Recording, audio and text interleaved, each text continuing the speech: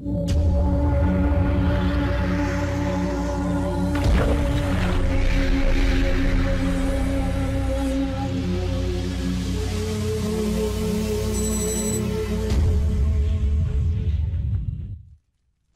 right, here we are in QuickBooks Point of Sale, and normally it's just set to send everything over to QuickBooks Accounting using a main merchandise sales account.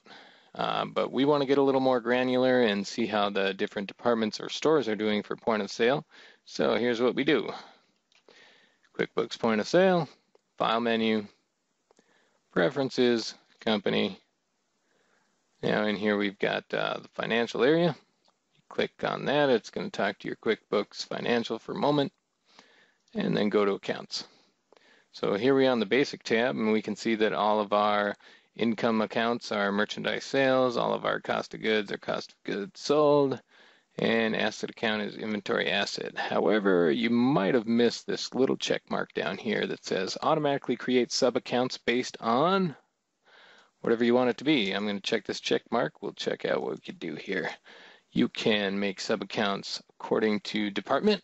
If you're just a single location, that would be good.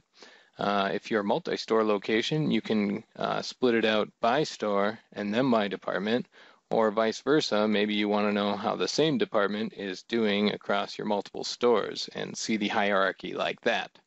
So I'm going to keep it on department because I just got a little single location here. And you can split out the sub-accounts for either your income accounts only or income, COGS, and asset so that you see all reporting split down into those different accounts. I'm just going to do income accounts, and then I'm going to apply those accounts to existing items. This action will set all item accounts to the values currently defined in preferences, which we just set, so that is fine. You want to make them, yeah. Now the next thing you're going to do if you want to see immediate changes, you're going to go ahead and update your QuickBooks on the financial menu. Sending sales receipts over. Completed successfully.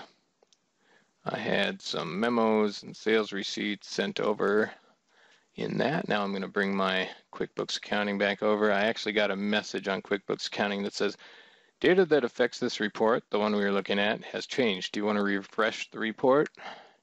Yes, I do. And right here we have that same report now refreshed. We have merchandise sales, but you'll notice a little arrow next to it. I can actually hit down on that arrow, and now I will see merchandise sales that are split out into departments. You can see on different days I sold stuff from different departments. Awesome. Now I can actually do a comparison of different departments and what's doing well and what is not.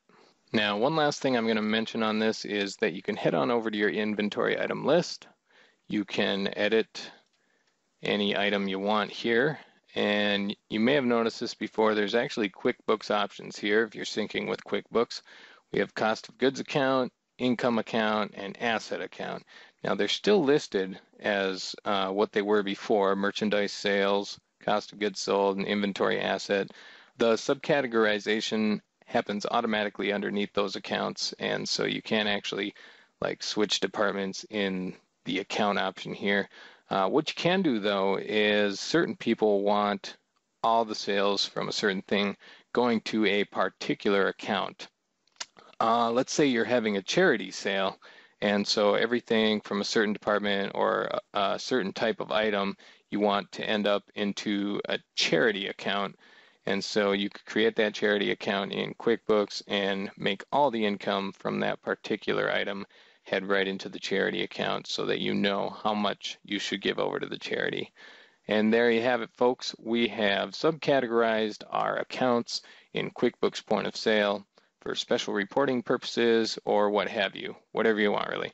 Thank you very much. My name's Peter. Thanks for coming along on this little tutorial. I hope you feel better informed. Thank you.